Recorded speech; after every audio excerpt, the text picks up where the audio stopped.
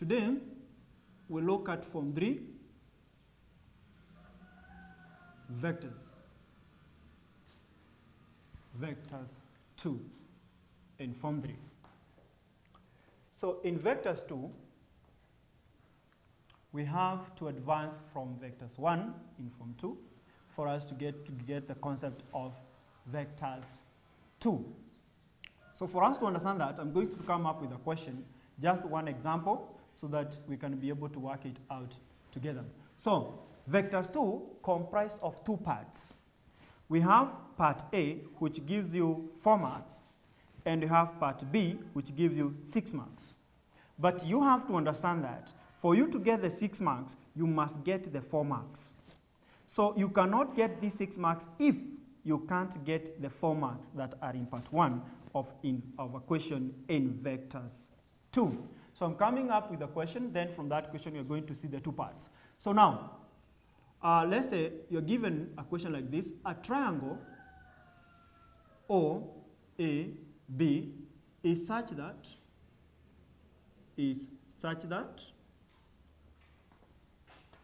OA is equals to A and OB is equals to B. Okay? OA is equals to A and OB is equals to B. You are also given that points N and M are on AB and OB respectively. Point ON and M are on AB and OB respectively, such that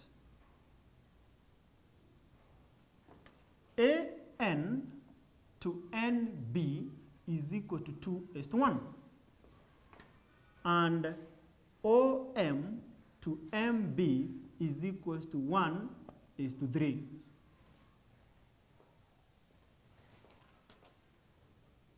A, express vectors 1, AB 2, ON 3, AM in terms of A and B.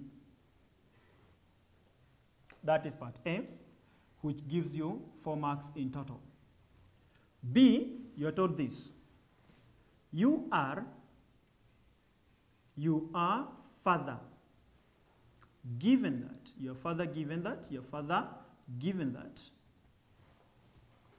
ON and AM meet at X, such that OX is equal to KON and AX is equal to HAM. By expressing OX in 2 ways, determine the value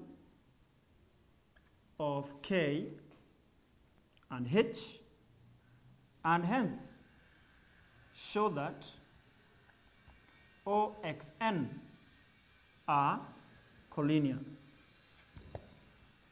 X are collinear.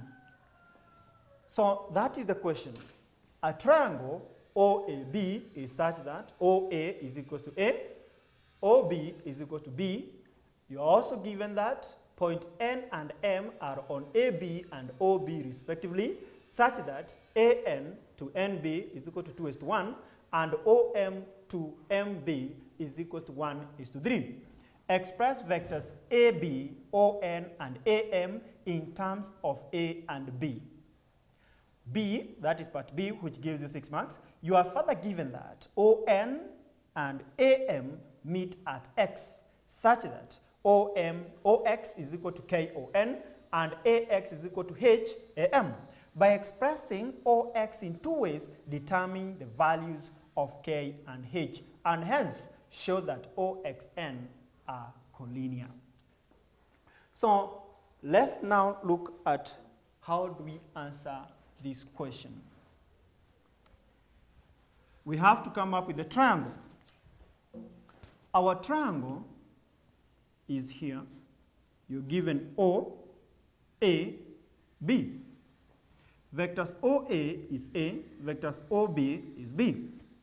You are given a point N and you are given a point M. So you have ON and you have AM. The 2 points meet at X. The 2 lines meet at X. The ratio of A to N and N to B, it is 2:1. And OM to MB is 1:3. So there is our table. So if we start from part A, which you have to understand, if you get the marks for A, part B is going to be very easy. So what do? You say A is asking us to express AB, ON, and AM in terms of A and B. So what am I supposed to do? According to vectors, AB is equal to AO plus OB. So therefore, AB is equal to AO plus OB. Now, AO is equal to minus A. Is equal to minus A. Why? You are moving against the arrow because OA is positive. AO is going to be negative.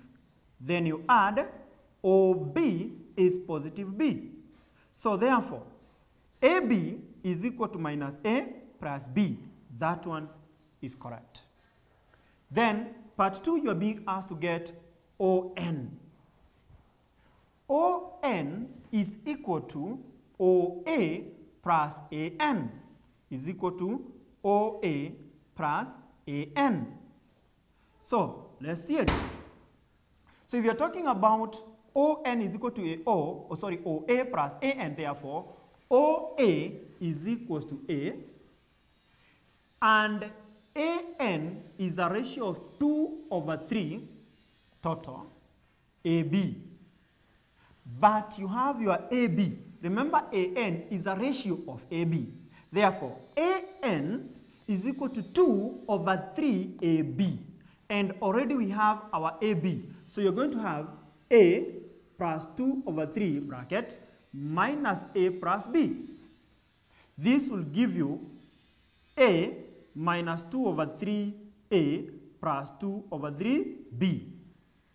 Total, the answer will give you A minus 2/3 A is equals to 1/3 A plus 2/3 B. So that is the answer for ON. Then, after getting ON, we can get our AM. Again, we are saying ON is equal to OA plus AN. ON is equal to OA plus AN. OA is A. AN is a ratio of AB. 2/3 AB. And AB, we already have it here, minus A plus B. So therefore, 2/3 into bracket minus A plus B is give you A minus 2/3 A plus 2/3 B, which gives you a third A plus 2/3 B. Let's come to AM.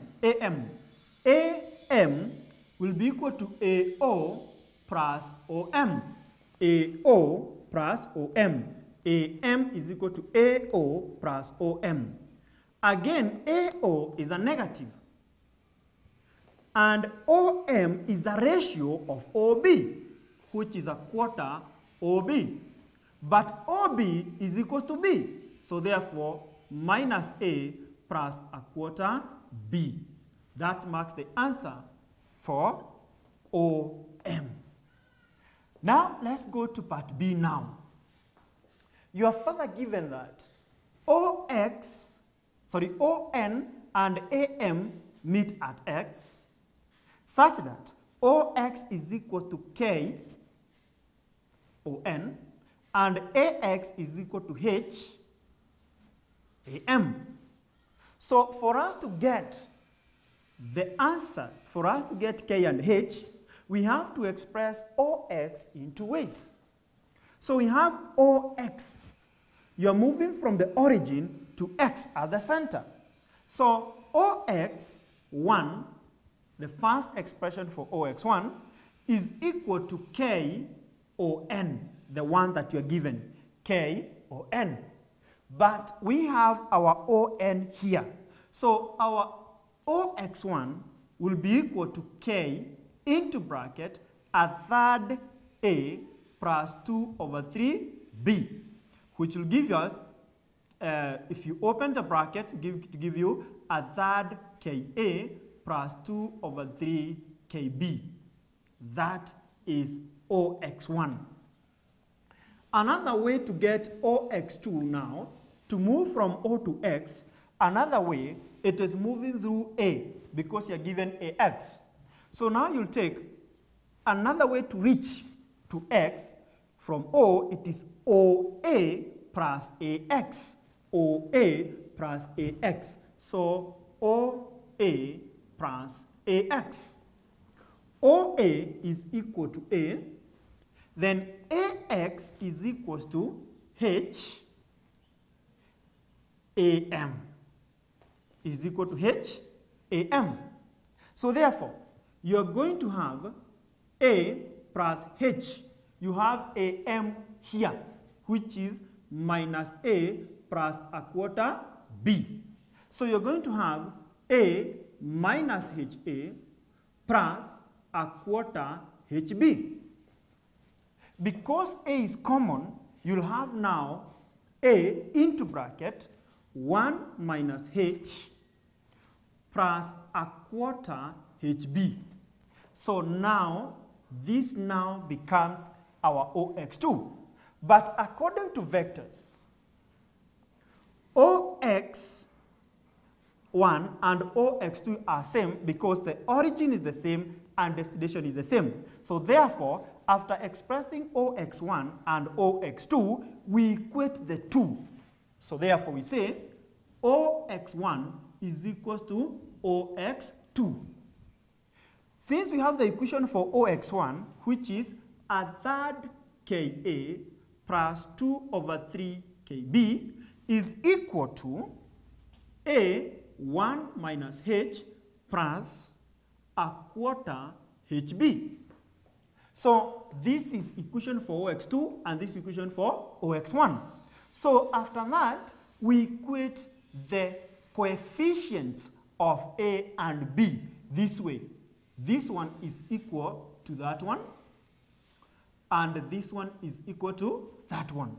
So what does that mean? It means a third Ka is equal to A1 minus H. And also, 2 over 3 Kb is equal to a quarter HB. That is A and A, B and B. So A and A cancels. So you have a third K is equal to 1 minus H.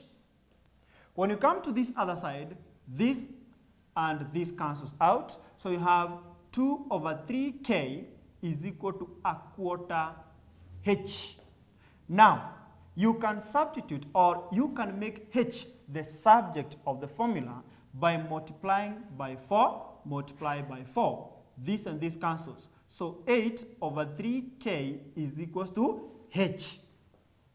So that means in the first equation, you substitute H with 8 over 3K because H is equal to 8 over 3K. So what am I supposed to do here? A third K is equal to 1 minus 8 over 3K. To get the value of K, multiply by LCM of the denominator so that you have K is equal to 3 minus 8K.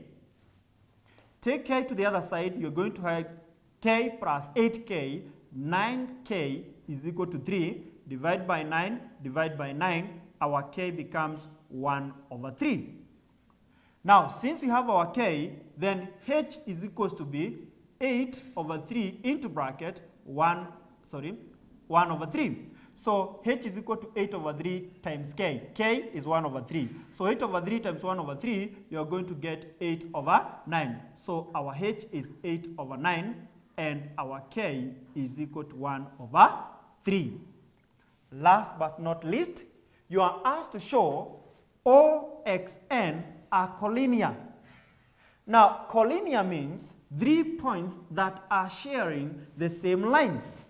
So in this case, O, X, and N are on the same line. From the diagram, we can see that. But how do you express this one mathematically? To express this mathematically, you have to come up with the formula, or we have to come up with the ratio. K is equal to 1 over 3. That means from O to X is 1 unit, and from X to N, it is 2 units. That is what you're saying, 1 over 3. So therefore, to show that O, X, and N are collinear, we express the ratio of OX to XN. We express the ratio of OX to XN. So that is, you're going to get 1 is to 2. By writing OX to XN, and the ratio is equal to 1 is to 2, then you have expressed the OX and N as being in collinear. So that is vectors 2 by an example.